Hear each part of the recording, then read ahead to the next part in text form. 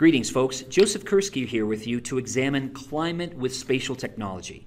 Now, there is no shortage of data, layers, tools that you can investigate climate with using spatial technology. Ditto for weather. But let's just focus on one particular web map with a multitude of layers in it that I think is one of the best resources for examining climate and climate change with spatial technology. It's called the Köppen-Geiger Observed and Predicted Climate Shifts Dataset. Big mouthful of words. Köppen-Geiger Observed and Predicted Climate Shifts Dataset. So as the name implies, it's observed and predicted, and it's change over space and time. Go ahead and open that map in ArcGIS Online. Go ahead and skim the metadata. We always want to pay attention to the metadata. Where did it come from? Who created it? Why it was created? What scale was it created at? And so on. It gives in part the following information. This service time enables a series of world maps for the extended period 1901 to 2100, 200 years, to depict global trends in observed climate and projected climate change scenarios. So get your students thinking about what's a scenario. It's based on a model. There are different models. They use different inputs. So get them immersed into that just a little bit at least. The climate classification in this map comprises a total of 31 climate areas described by a code of 3 letters. The first letter describes the main classes, namely equatorial climates A, arid climates B, warm temperate climates C, snow climates D, and polar climates E. You probably remember this from your physical geography courses, or maybe you teach this regularly in your school or university. The second letter accounts for precipitation, and the third letter for temperature classes. The map service author also added 3 attribute fields to decode the letters for simpler use. In the attribute table, main climate, precipitation, and temperature correspond to these original coded letters. The legend also reflects these attributes rather than the coded letters, making it a bit easier to use. Now let's look at the Köppen-Geiger Observed and Predicted Climate Shifts data in ArcGIS Online. Go ahead and open that map. Open it in the map viewer, and the map displays in ArcGIS Online, a web-based GIS. Notice that it is different in some ways from some other maps you might have in paper form, wall maps, etc. In this case, it's in a different map projection than many of the other maps that we've observed in this spatial technology module. Here, the map is cast in the World Geodetic System 1984, rather than in Web Mercator, which has been used in many other activities. As you know, as a geography instructor, because we're projecting the oblate spheroid 3D shape of the Earth onto a 2D map, whether paper or digital, all maps therefore have distortion in area, distance, direction, and shape, and usually in more than one of these 4 elements, right, folks? Map projections are similar to scale in that there's no best map projection. It depends on the content that you're analyzing and your goals for your lesson. However, the choice of map projection really matters for several reasons. The map projection influences the message, the information that you are conveying. Many projections have been criticized for distorting people's perceptions of lands and countries, especially those that are not their own. And number 2, measuring areas and distances on maps is dependent upon the projection they're in, which will affect the spatial analysis done in spatial technology. Climate investigation with the Köppen-Geiger Observed and Predicted Climate Shifts data. All right, let's investigate climate with the Köppen-Geiger Observed and Predicted Climate Shifts data. Open a new tab in the browser and access this map. It contains the same content as the one you just opened, but this one is cast in the Web Mercator projection.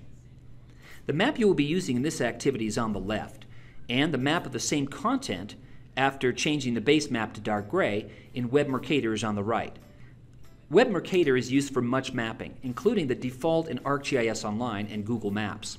For studies of neighborhoods or a stretch of beach, the map projection really doesn't matter a great deal. It's a local study, and it's of large scale, a lot of detail, not much area.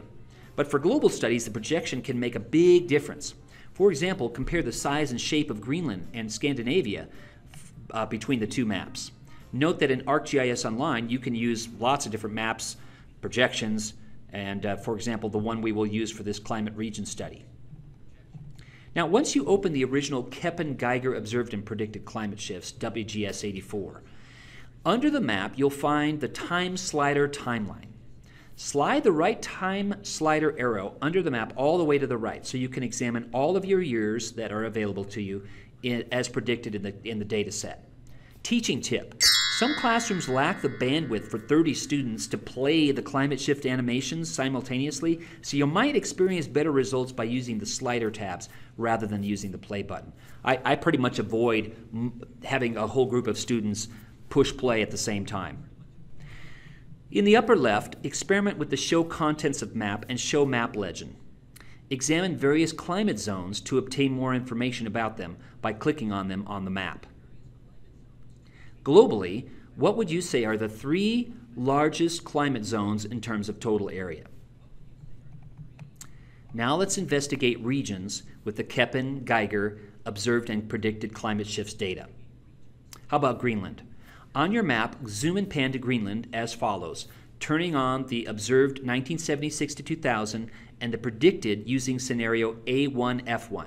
According to the metadata, scenario A1F1 represents a scenario where economic and technological growth is achieved through intensive fossil fuel use. Make sure the left marker on the timeline is all the way to the left and the right marker is all the way to the right. Toggle between the observed 1976 to 2000 and the predicted using scenario A1F1 as shown here. Observe the size of the polar EF climate zone, the medium blue color. EF is polar ice cap. Average temperature of the warmest month for the EF climate is 0 degrees C, or 32 F, or less. Precipitation generally is greater than potential evaporation. Make one observation about the predicted changes in the EF climate zone in Greenland and 2 implications of those predictions. If you have time, explore the other models presented. Okay, let's look at Victoria, Australia. Pan now to Victoria, Australia, or enter it in the above right search box and go right to it. Click on it now and observe the 2001 to 2015 climate type as shown here. It should be CFB, warm temperate, warm summer. Next, toggle between observed and predicted using scenario A1F1 as you did for Greenland. You should see that CFA increases, hot summer, while the area of CFB, warm summer, decreases. Zoom out until you see more of Australia and repeat the process, noting the size of the equatorial climate zone in the north and northeastern part of Australia.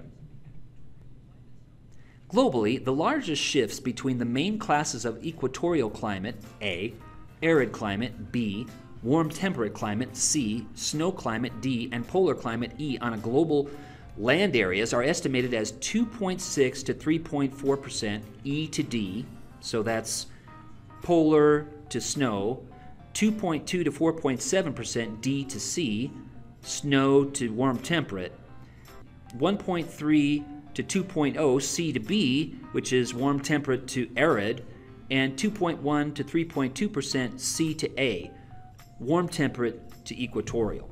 Let's examine models in spatial technology. As they do for other activities, in this lesson, spatial technologies provide a hands-on supplement to your instructional goals and themes, in this case about climate and climate change.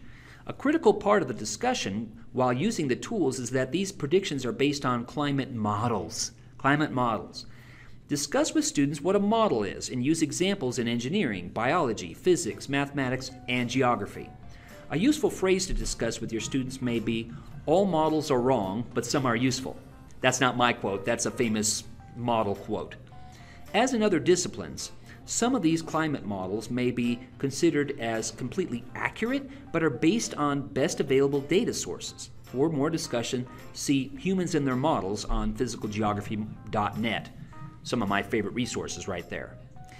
Making maps of climate and using the geographic perspective is more useful than simply examining tables of weather and climate data, in my view, from weather stations, ice core samples, and the fossil record. Some students may need a background in the effects of the Earth rotation, oceans, land masses, and solar radiation on climate, and for those situations, use this discussion on physicalgeography.net.